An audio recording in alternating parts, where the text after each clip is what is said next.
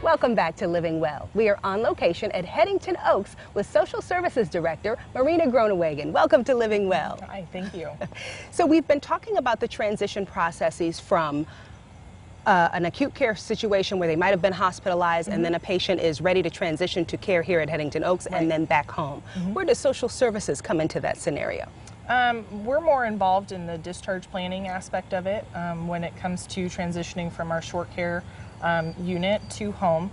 We will set up the home health services, you know, if they need Meals on Wheels, anything like that in the community, we're kind of the resource for that. So if I am the family member of someone who has been in your care and that family member is now coming home, what types of questions should I be asking as that process continues? A lot of the time it's working with therapy as well. You know, if someone is in need of equipment of any sort, you know, if there's modifications that need done to the home, we want to make sure that those residents transfer home as safely as possible. Okay, so if I'm understanding this correctly, you guys aren't the ones that provide the therapies. You guys in social services decide what needs to be done and make sure that all the pieces go into place. Essentially, yes. Does that make sense? Yeah, okay. No, we work, you know, we're encompassed with a therapy team. They let us know what services are needed, and then we transition or coordinate that care with services in the community. And how long have you been a part of Heddington Oaks? I've been here almost 2 years, but I was actually a student here in 2014, first student intern under social service, so things are kind of coming full circle. And what has been your experience? Are there any particular experiences you can recall where someone did make that transition and just did very well?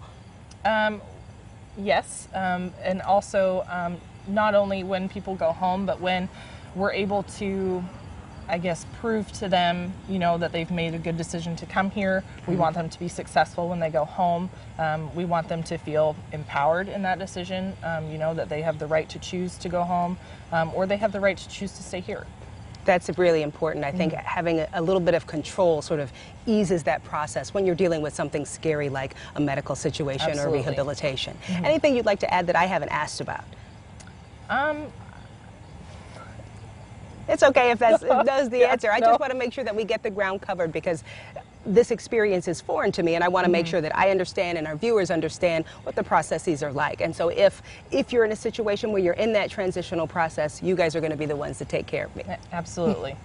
All right, Marina, thank you very much for being with us here on Living Well. And thank you for watching as well. Living Well. We'll be right back.